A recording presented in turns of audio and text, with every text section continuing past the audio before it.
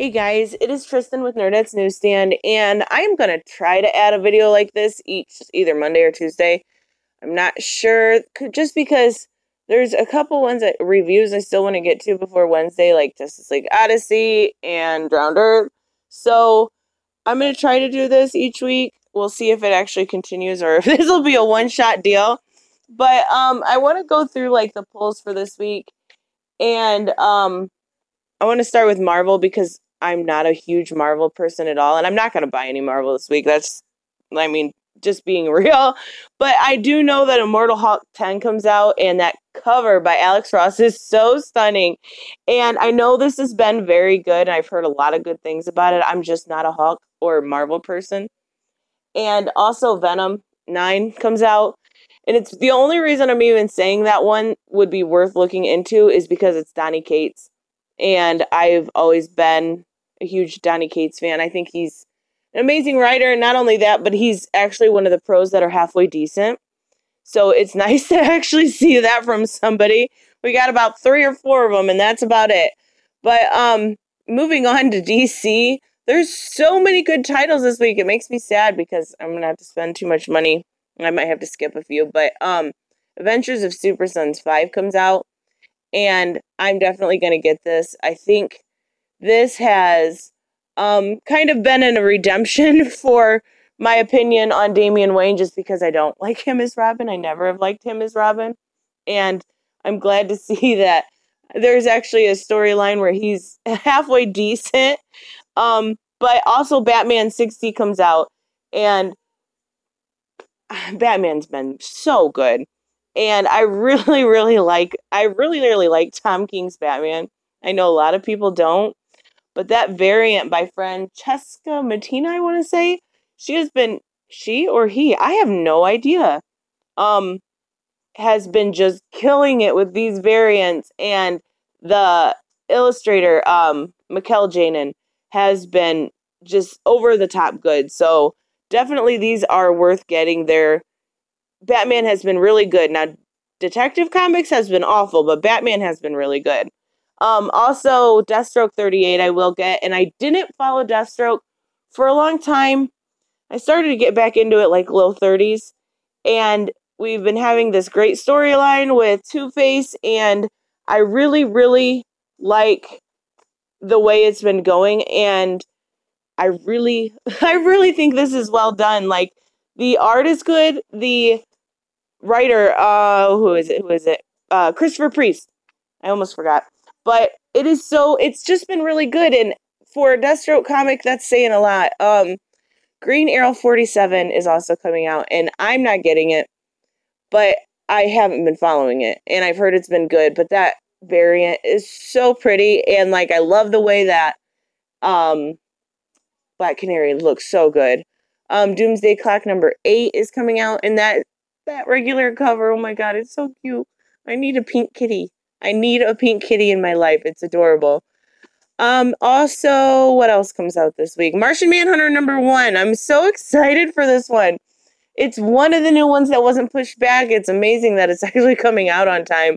I really actually almost like the regular cover than the variant, and I don't know why they're putting out a blank cover. I think that's so silly, but the variant I do like, but I think that first cover takes the hold with the way he looks and with his police badge and everything. It looks like it's going to be really good. I'm going to cover it, I think, but I'm definitely going to read it. Nightwing 54 also. Oh, I'm so torn with this one. I do like it. It's love-hate relationship with Rick Grayson, and I think it's going to be good. I'm assuming it is. But I just hope that we get some more redeemable qualities within Rick, because it has just been, like, it's one of those that I've just been loving to hate.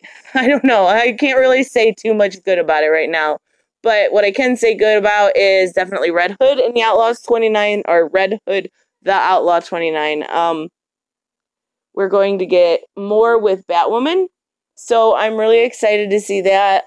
Get to figure out what those like weird Solomon Grundy looking, I don't know what they were, but we'll get to see what that is. And that's pretty much it for DC. Like, that's kind of a lot, I guess. Wait, is that it? Yeah, that's definitely it. But I will probably get every single one of those this week. I think as far as they go, I'm definitely looking. Oh no, it's not it. Justice League 13 comes out. I totally forgot about that. And that variant looks like normally I'm definitely thinking that the regular cover looks way better because that variant, what's the matter with all their faces? Like, they look very anime or very weird to me, and I don't like it at all. Like, it just looks, I don't like it. Plain and simple, it doesn't look good. It looks like it's going to squish their faces up and make them look funky. I don't know, maybe it's just me. But yeah, that's it for DC. Aftershock. Now, I have been getting some Aftershock provided from Bleeding Fool. So I really have been enjoying what I've been reading.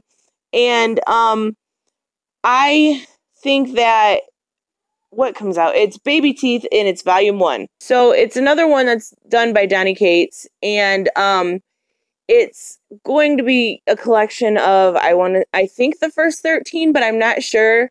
And it's really good. Like, wasn't into this series at all. I actually didn't get into it until Aftershock, or until I started doing stuff for Bleeding Fool.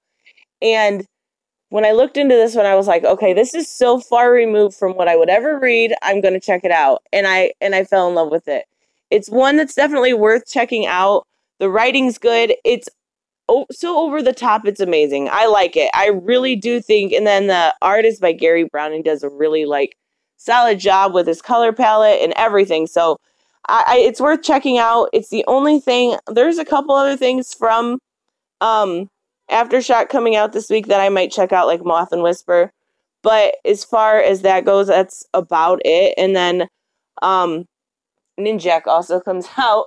I mean, I love Ninjak. It's 14. It's going to be good. I've been following Ninjak for a long time. And I don't know why they put out 3 covers, though. I think that's so silly. Not that I get floppies anymore anyway, because I have no local comic book store. But still, it doesn't make a whole lot of sense to me. But I do think it's going to be good. All the covers are good. I just don't see the point of putting out 3. You have one in a variant, leave it at that. But that's just my opinion. I don't know.